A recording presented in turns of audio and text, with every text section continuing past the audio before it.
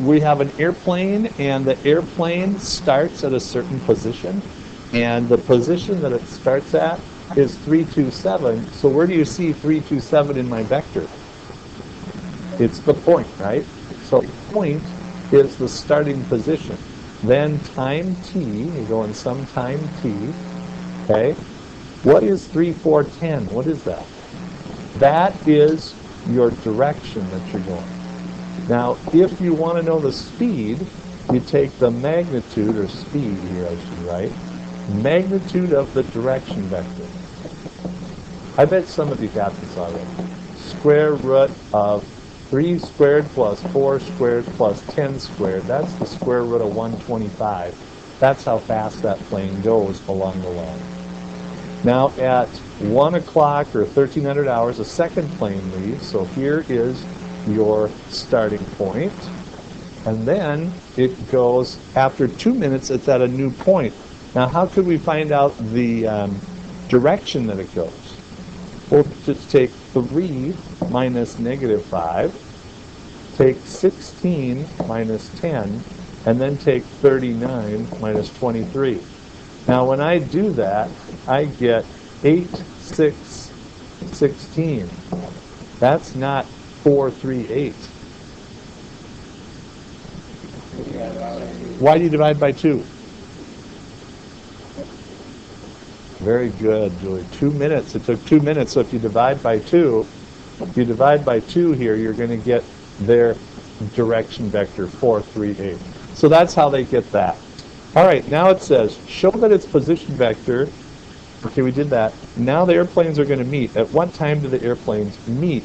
So I'm going to take this guy. You guys are doing very well, by the way. I'm going to take these x's, and these x's have to line up, right? So it would be, they're coming like this, the x's have to line up. Now, if they line up here, they're not necessarily going to meet. If the y's line up here, they're not going to meet. Where do they, if they're going to meet, what has to happen with the y's and the x's? Meet at the same point. So we're going to check to see if that's true. X is equal to 3 plus 3t. X is also equal to negative 5 plus 4t. Okay? So there's a nice little value here. If we add 5, we get 8 is equal to 4t minus 3t, which is t. T equals 8. Okay? At what time do they meet? T is equal to 8. Now we got to see if they both meet at that. So let's double check. Take the next one, and that's going to be this second line here, this second line. And so if we take that, we're going to get y is equal to 2 plus 4t,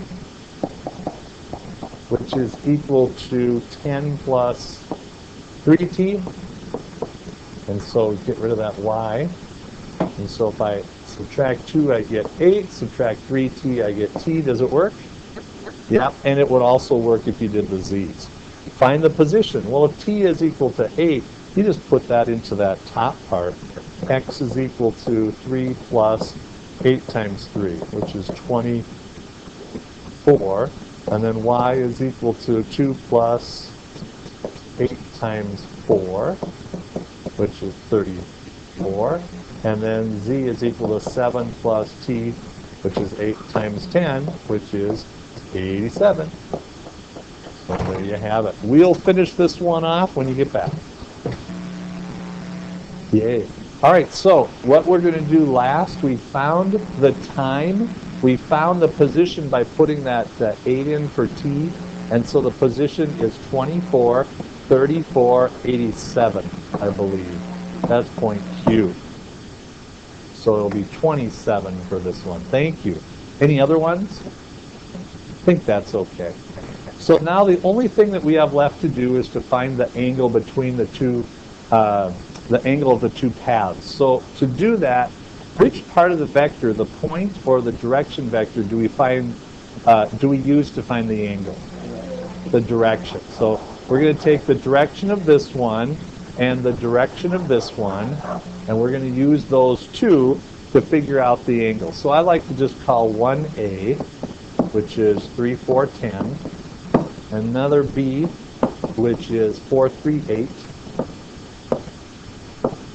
Okay. 438. Find the magnitude. That's how long that vector is. 3 squared plus 4 squared plus 10 squared. Look at how fast I can do this in my head. Square root of 25. Why did I do that so fast? It's the answer to the first problem. Then the magnitude of b is just going to be square root of 4 squared plus 3 squared plus 8 squared. And that's going to be the square root of 89. How did I do that so fast? Because I'm a math teacher and I can add. Yeah. All right, so next thing we want to do is the dot product, A dot B. Now that is, I like to put them side by side. So you have 3, 4, 10 dot 4, 3, 8 equals 3 times 4 is 12 plus 4 times 3 is, thank you, plus 10 times 8 is 80.